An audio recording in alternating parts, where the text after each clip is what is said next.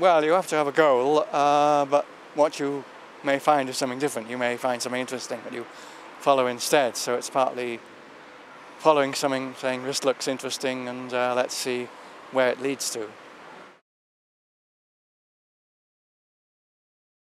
I was actually doing an experimental PhD, and I did an experiment on a nonlinear conduction in tin at 178 megahertz, and the theory was just a sideline, or at least it was started off as a sideline. I also tried, I and someone else in the lab, we tried to observe effects that we predicted, but we didn't. Turned out it wasn't quite right what we were doing, so somebody else after a few months found it instead. I was doing a calculation that I didn't think would lead to anything very interesting, and then there was this term I didn't expect, and I thought, this must be wrong, what am I doing wrong? And it seemed like I couldn't get rid of it, and that was the thing that happened when you didn't have a voltage. It meant the whole barrier could carry currents without a voltage, and that was the real discovery. So well, I suppose I was somewhat excited. But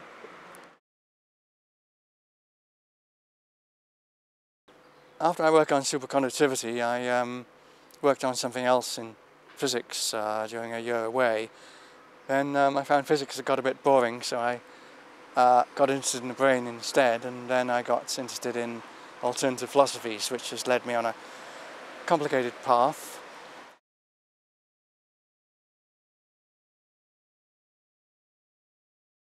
In trying to understand how the mind really worked, I was led to think about certain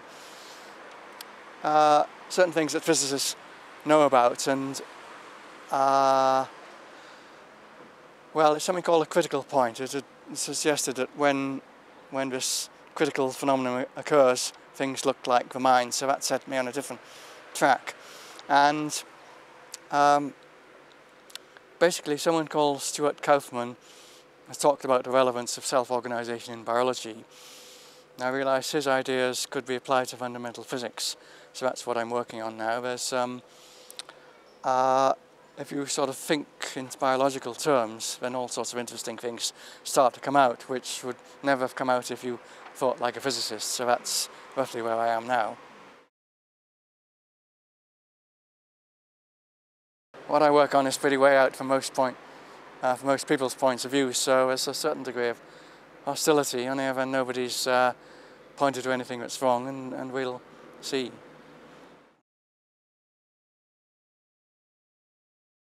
Yes, I think disciplines tend to be divided up rather narrowly, and people just don't appreciate anything that comes from a different line of thinking, and that's, I think, very bad for science, really, because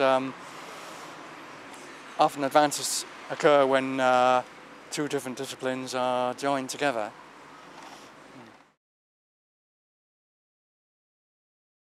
Well, it's interesting how hostile most scientists are to anything religious or mystical, and that somehow cuts off debate. I think there's a small number of scientists will enter into dialogue, which I think is quite fruitful, but it'll be some time before the majority of scientists will even consider thinking about things like mysticism and religion.